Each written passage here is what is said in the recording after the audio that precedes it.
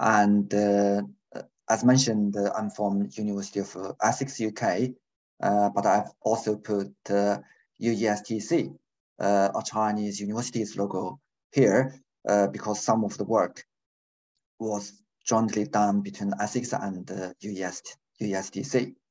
And hello, everybody in the audience. Thank you for attending this day-long workshop. And my topic is centered around a specific molecule called DNA. So everything I'm going to present here is going to be around DNA. So here is a brief agenda of my talk. I will start with a brief background and motivation, and then move on to storage, including both traditional coding and also new kind of coding, more machine learning driven joint source and channel coding. And then I will move on to DNA communications, including the famous widely used diffusion channel and non-diffusion channel, more directional kind of communication.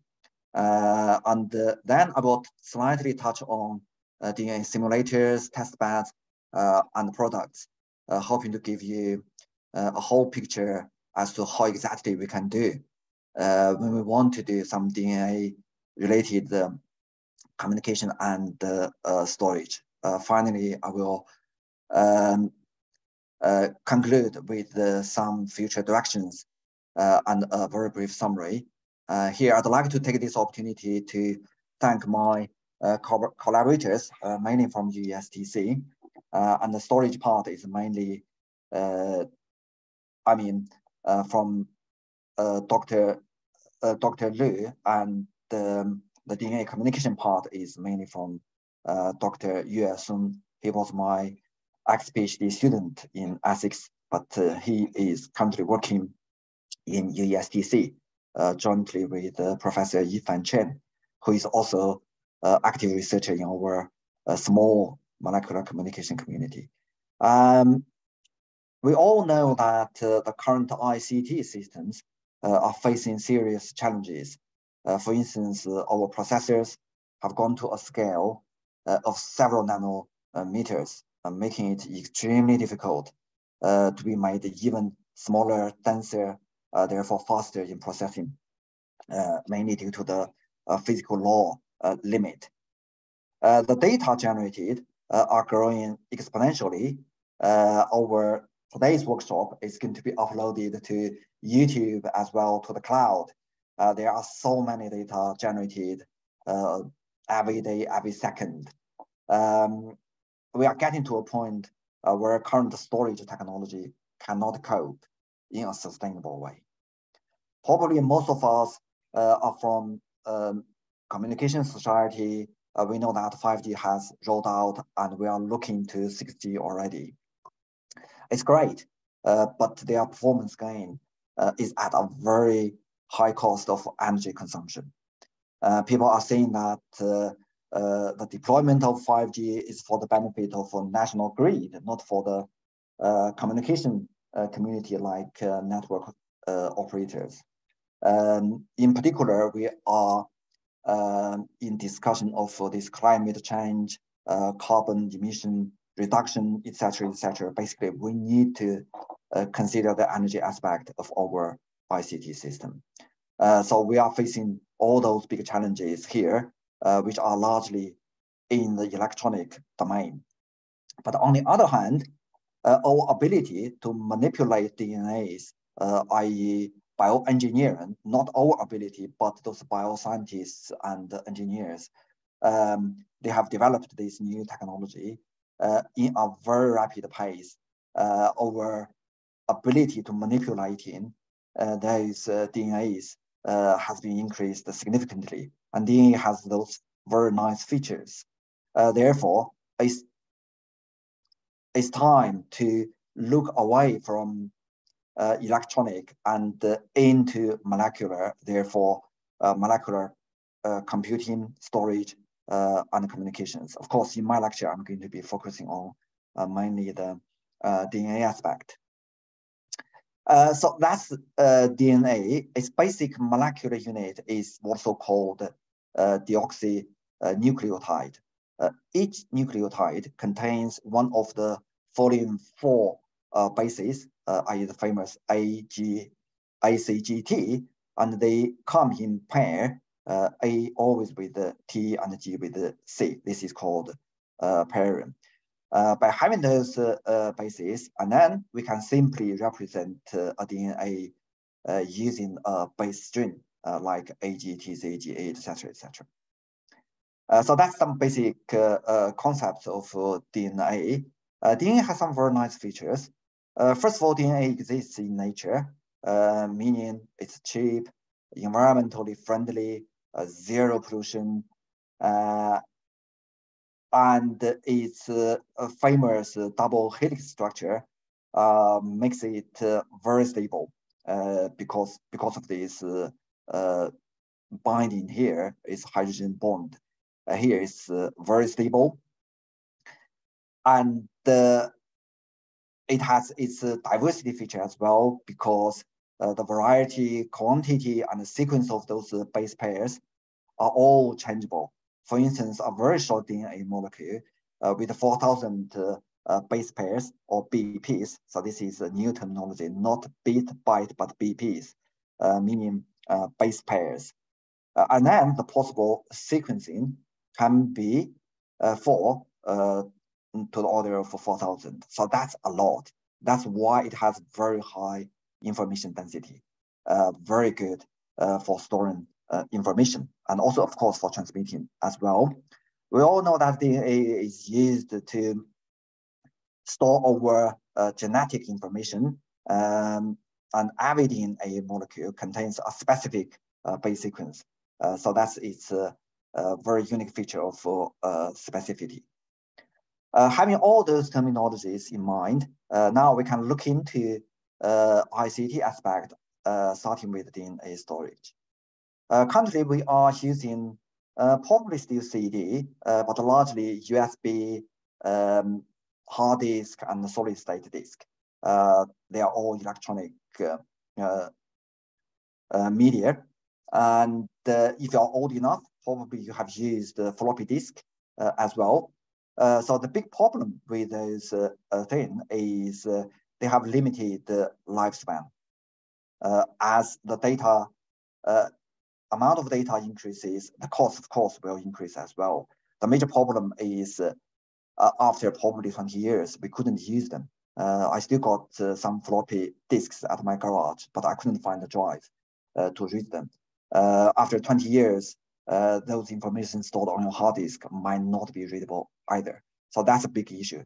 How do we keep our information, our human civilization for future generations? That's a big challenge.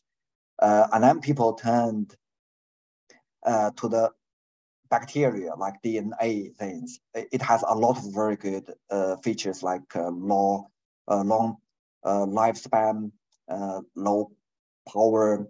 But here it mentioned that its read speed is also quite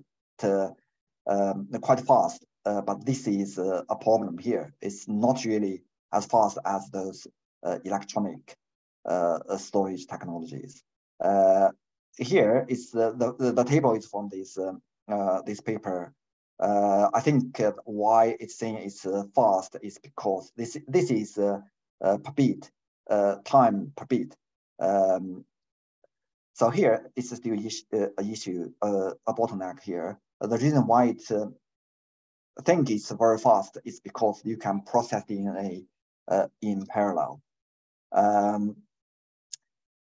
So this is some seminal work in the history of DNA storage. Actually, people started thinking about DNA storage not long after the DNA structure was discovered, but not too much breakthroughs until about 10 years ago, largely due to the lack of maturity of bioengineering technology. About 10 years ago, DNA storage was put into practical use, mainly by these two people. Probably you watched the video by Nick Goldman. they have stored a lot of interesting information in the DNA. And later on, people are putting more effort onto the coding aspect, trying to improve its density and efficiency in terms of error correction. So this table shows a different sequencing technology, first generation, second generation, Illumina, and we are using the third generation nanopore. It shows that our technology has been evolving rapidly in terms of different aspects, including throughput, cost, error rate, etc. So this is a generic procedure for DNA storage. Actually, the same applies to DNA-based communication as well.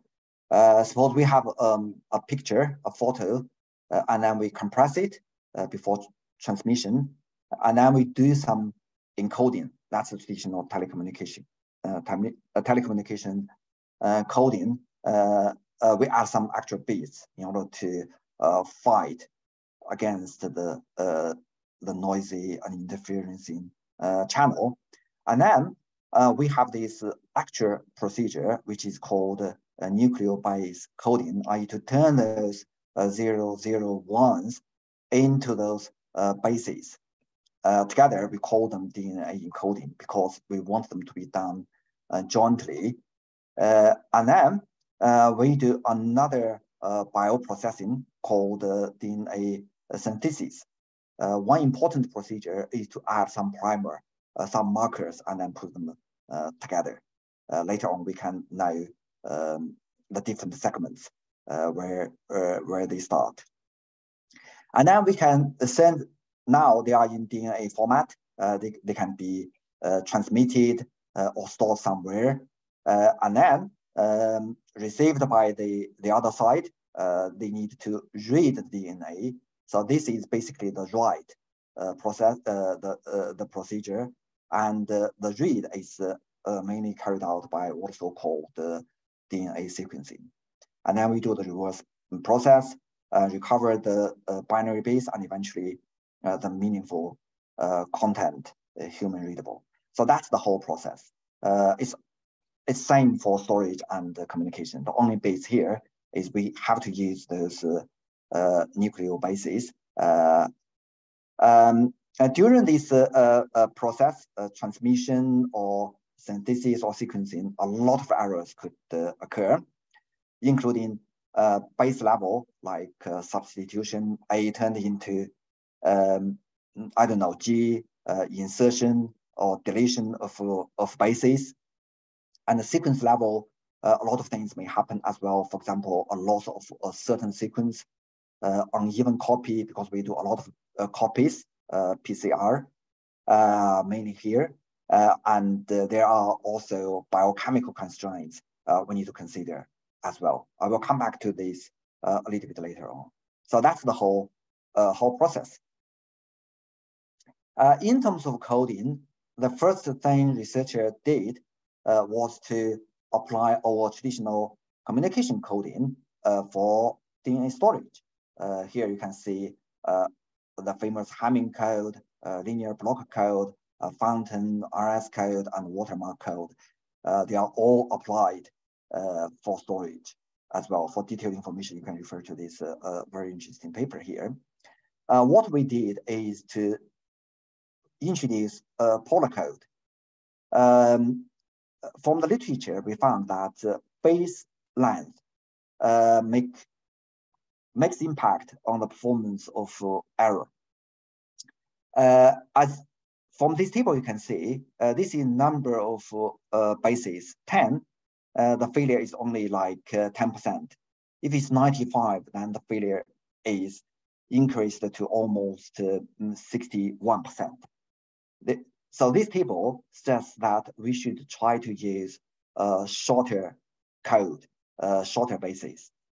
And 3GPP has told us that polar code is very good at dealing with short code. Therefore, we used polar code in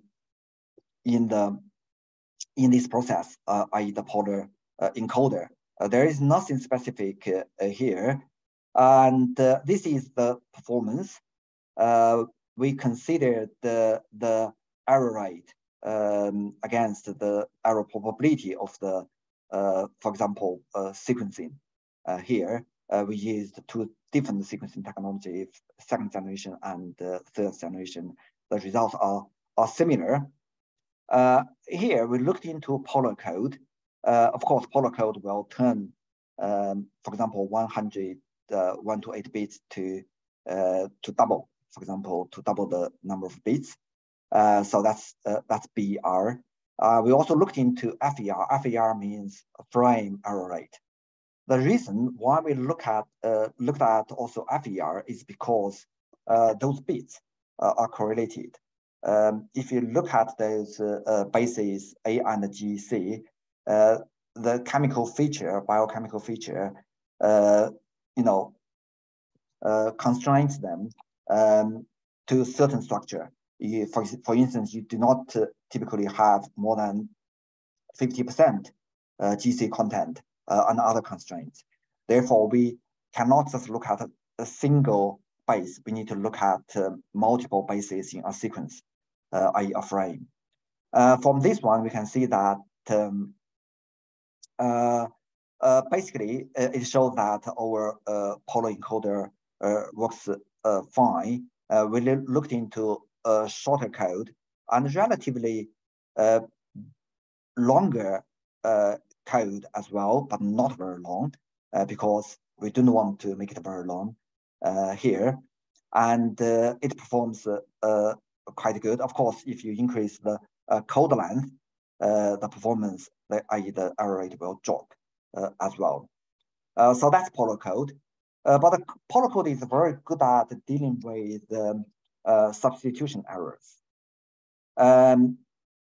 For insertion and deletion errors, we have to use another technique. In this particular case, we used watermark code, also a traditional coding technique introduced here, and we link the previous polar code with this interleaver.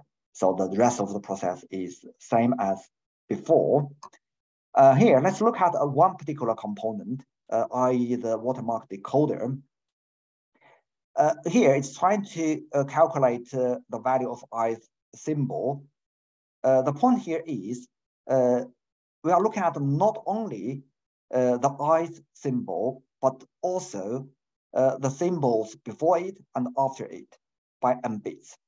You can define, look at how many bits before, or how many symbols before, sorry. Therefore, we have these forward and backward matrix functions here. And then we evaluated this technique using this frame error rate, because we want to look at, I mean, there are some correlations between different bits and the base. So here it shows that our polar watermark code performs better than LDPC plus watermark code. It considers the probabilities of insertion, deletion, and substitution errors as well. And then, based on the previous work, we introduced two more techniques to further improve the performance. The first one is, rather than dealing with bits, we worked directly on base. Therefore, we can consider the biofeatures of DNA. Here, each base, for example, A is mapped to 2 bits, and then we can deal with the first bit and second bit separately and in parallel, odd bits and even bits. So that's what we have done, and then the output is inputted into the polar code if you look at the decoder side. So the next step we are going to do is to let polar decoder to deal with bases directly, not binary 1-0s. And this one is to further reduce the error rate. because typically we use DNA for archive because its processing is still very slow. We cannot use it for real-time processing. Therefore, we do not mind slightly longer delay, but we'd like to have much lower error. Therefore, we introduce this iteration here, i.e. the output of this polar code is fed back into the watermark decoder. Therefore, we need to change the backward and forward metrics accordingly as well here. So the final thing we did in terms of storage is to do the joint source and channel coding here, but using a modern method, machine learning. So that's the process. So our focus is here at the encoder and here at the decoder. So this is input signal. We are trying to get the output signal. Here, suppose we are considering this DNA storage channel. The end of the transmitter is this Z. So this Z is in the form of DNA sequence here. The whole idea is for machine learning is to tune those parameters for those neural network. So this is theta here and phi here. We are trying to calculate these two things. Nothing specific here in terms of machine learning techniques, very traditional. And we are the first to introduce this neural network into this molecular communication scenario. Here, we designed those neural networks to meet both biological constraints of DNA and also the real purpose, i.e. image restoration quality. Here we did some experiment, simulation.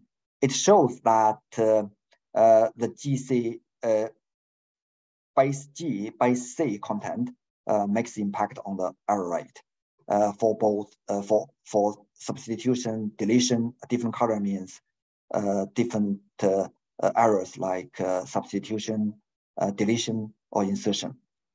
The same applies to the amount of homopolymer. Okay. Therefore, when we try to calculate those parameters, theta and phi, their optimal value, we need to consider both the GC content. So this is to calculate the GC content, and this is to calculate the polymer content.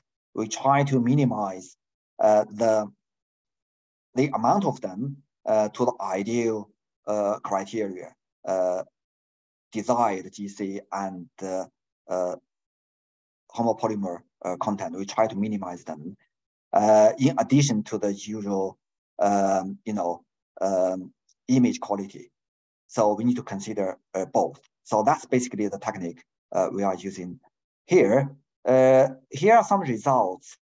So that's the DNA generated by our algorithm, and we analyzed its GC content.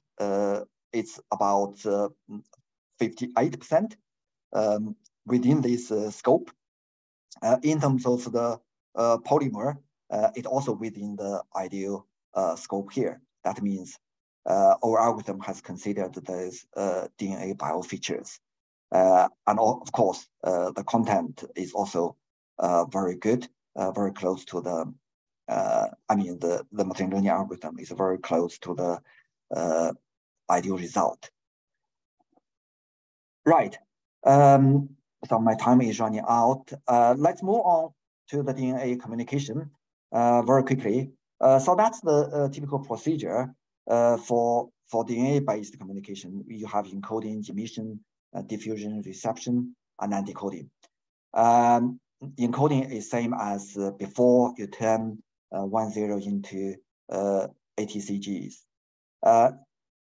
As far as the channel, diffusion channel is concerned, typically we use this Green's function, giving the probability that a molecule reaches point D after a time t. Of course, this can also be slightly changed to represent the concentration.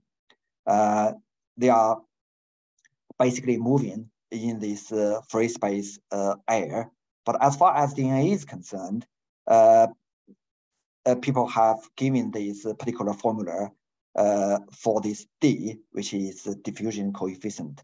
It's related to the number of BPs of DNA strand. If you want to do some work, you can start from here. So that's the channel diffusion channel.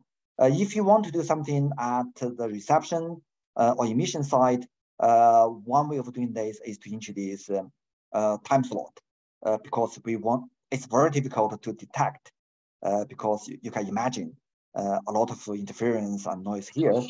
And one way to improve this is to introduce a time slot doing some kind of synchronization. This is something we did we did some channel capacity. For more information, you can refer to this paper. Another diffusion channel is blood vessels. We did some work here, basically, again, to turn them into our wireless familiar channels, because their size are different. Therefore, the blood flow drifts would be different as well. Therefore, they are modeled differently. Adding together, we can have this kind of diffusion vascular vessel channel here, and then using the traditional communication theory, information theory techniques, we can calculate its channel capacity. And these two diagrams shows its particular use for drug delivery. It shows the drug concentration. If you do not, do any control, you just release the drug constantly, or you do, because if you release too much drug, it's not good to your health. Therefore, we want to control them. And then how to control them in some time interval, it shows the drug concentration. So this is mainly done by Yue Song, together with probably with Yifan Chen, Professor Yifan Chen, as well. Purely free movement is not going to achieve good performance. Therefore, people are using this molecular motor on a specific rail to achieve directional communication. So this is much better. We did some work on this one, giving a specific mechanism here, and this is backed by this Nature paper done by Oxford group. Basically, we have this protein as a trail and different molecules, and then we have this hopper dragging these, those bases across. And then we did some channel capacity analysis based on this work, and then we expanded into multiple tracks. And then because it's a multiple, there might be some correlations, and then we introduced this interleave technique for coding, aiming to reduce the error rate. So that's the result. As you can see, with our interleaved coding, it performs much better. And we are in the process of doing this channel generation using a particular network called the artificial intelligence, machine learning network, GAN network. So this one is data driven. How do we get those data? We can get it from simulator. That's one purpose of using simulator, because in ethics or in UESCC, we do not have a chemical department. Therefore, we have to rely on simulators, not like previous speakers. You can collaborate with the staff from chemical department. I hope my colleague, Michael, who is going to do the next presentation, is going to do some experiments. Because doing DNA experiments in vitro or in vivo is still very expensive and time consuming. Therefore, we need some simulators to help us identify DNA sequence, generating different errors, etc., etc. There are many simulators out there. The one we are using is called DESP. It's a very good one because it set up this pipeline and it can simulate errors at each step of this whole process, and you can download it. My students are currently using this one. Basically, for each step, you can generate, you can apply different models to generate different errors. It's pretty cool. In terms of testbed, there are plenty out there. And the particular one I listed here is from Professor Lin Lin of Tongji University. The reason I listed here is because it uses